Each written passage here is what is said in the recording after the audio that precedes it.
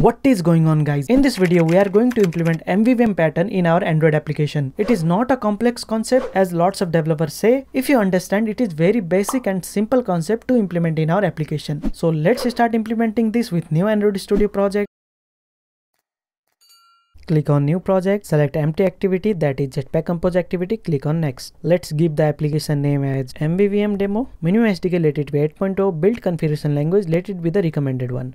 Click on finish. It will take some time to create the project. Let's understand the architecture. So what is MVVM? It is just an architecture to separate an application in three different components. So what are the three different components? First is model, second is view, and third is ViewModel. So what is the view? View is just the UI of the application. So whatever you see on the screen, that is the view. And second component is ViewModel, and third component is model. So we have these three components.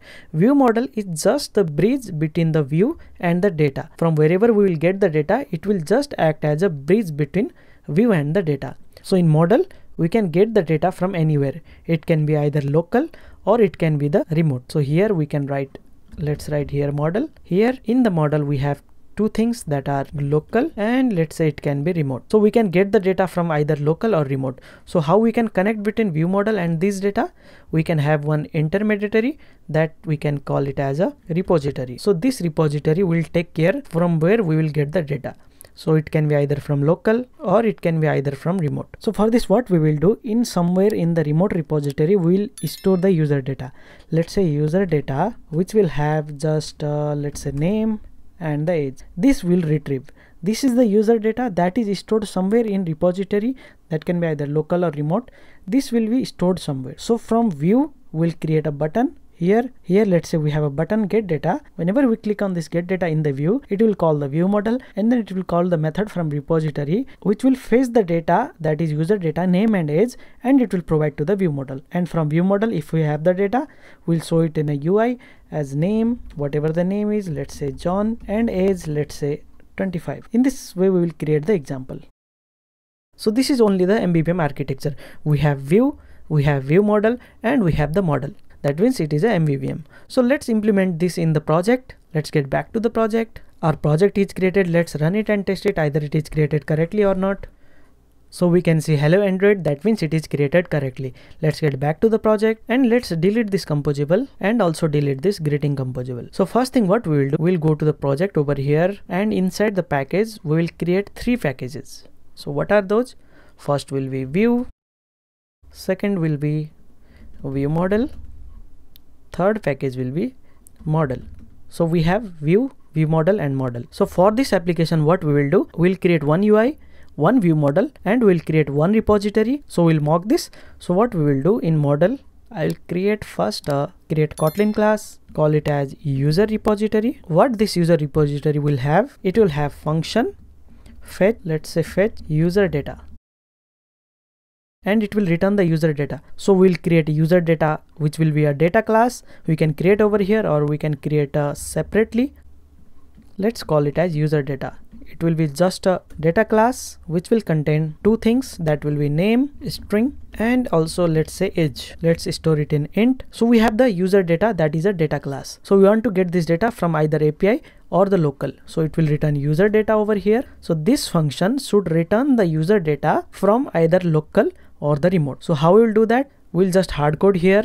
We will not call any API. Let's say user data will be returned as name will be John and age, let's say 25. So this is the data we are getting from the API, let's say. So to mock the API, what we will do, we will add some delay about 2000 milliseconds, that means 2 seconds. And since it is an API call, it will take some time. We have to set it as suspend function. So this will be called in coroutines. Now we have repository ready. We'll create a view model. So let's go to view model, create, let's call it as home view model. To create a view model, we have to extend it from view model class. That's it. Now from here we will call the method of repository. So how we will call? We'll create a variable, let's say user repository equals to user repository. Now here we should get the user data so that we can provide it to the view. So for that, what we will do, we'll create private value user data, which will be mutable live data of type user data, and we'll expose this variable to UI through user data, which will be of type live data user data, and it will return this user data. So we'll expose this variable to the UI. So with this user data variable, we can show it in the UI. Now to get this user data, we have to call from user repository. So we'll create a method function, let's say get user data, and here we'll get the user data. Let's call it as user results equals to user repository dot fetch user data. Now it will show the error because this is a suspend function. We have to call it from coroutines. So for that we have ViewModel scope dot launch. It will launch the method in coroutine. Let's cut this and paste it over here. Now we'll get the user result. Now we can assign it to user data. So dot post value, that will be user result. Now from remote repository we have got the data and we have assigned it to this user data. Now we can expose this to the UI so that it will be visible in the UI. So let's create the UI for this. So let's go to the view. Now let's create the UI.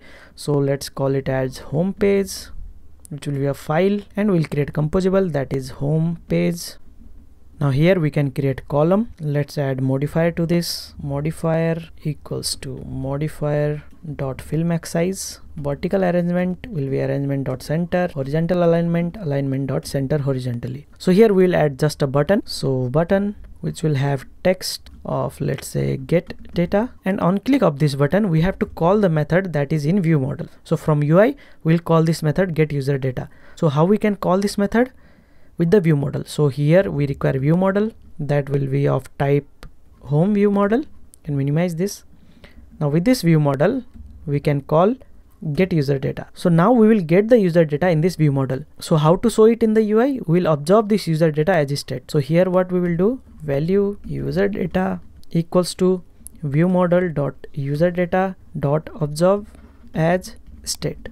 We have to add the dependency for this. If you hover over here, you can see we have to add this live data runtime dependency. Click on this. So our dependency is added. Now we can use this. So what we will do, we'll just show it in the UI. Let's say if user data dot value dot, if it is not null and we have name inside it, then we'll show text, let's say name, and we'll concat name. So now it is connected. We have created the user repository which is getting data from the API. From ViewModel we are calling this repository method, and from the UI we are calling this get user data, which will get the data and it will be reflected in the UI. From main activity now we have to call this home page. So in main activity we have to call this home page. Let's pass modifier equals to modifier dot padding as inner padding, and second parameter will be ViewModel. So how we can get the ViewModel?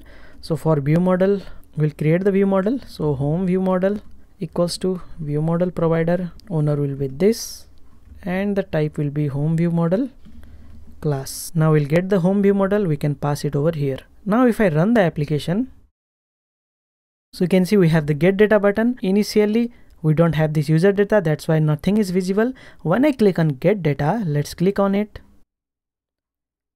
After 2 seconds, as you can see, we have the name John, and that means what happened, when we clicked on button, it called the ViewModel method, that is get user data, and from here it called the repository method, that is fetch user data, and it got the data from API. This we are mocking, so let's say mock API. So here you can get the data from Retrofit or Firebase or any other API. Here we are just mocking the API. So from here the name is displayed as John. So what we will do, we'll also display the age over here below it. Let's say age, and here we'll call it as age. If you run it, get data, now we have got the name and age. So if you have noticed, when we click on get data, after 2 seconds the data has come. So we can show the progress bar till our data loads. So for that what we will do, in ViewModel we'll create a variable that will be private value is loading, let's say mutable live data. It will be of type boolean, and we'll expose this as is loading live data of boolean equals to is loading. First we'll assign it as a false. When we are getting the user data, it will be post value, that will be true. That means is loading will be true. So when we are done with getting the data, what we can do here we can make again it as false, so that data loading is completed, it will be false. Now in the UI we can show this. Let's absorb this as state as well.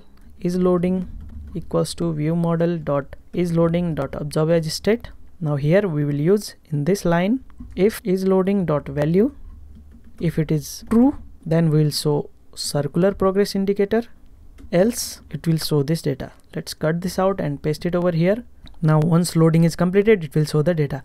Now if I run, click on get data, you can see the progress, and after 2 seconds we have the data. So in this way what we have done, we have got the data from remote API with the help of this repository, that is user data repository, and from ViewModel we are calling the method of that repository, and on click of the button in the UI we are calling the method of that ViewModel, which will assign that data in the user data, and we are observing in the UI so that it will be displayed in the UI. So in this way we have created model, we have created view, we have created view model, and all the integration is working. So this is the MVVM. We are defining the view, we are defining the view model, we are defining the model. We are separating our application in 3 components. So if you learned something from this video, please hit the like button. If you have any doubts and queries, please comment below. I will reply for you. Don't forget to hit the subscribe button before going. See you on the next video. Bye bye.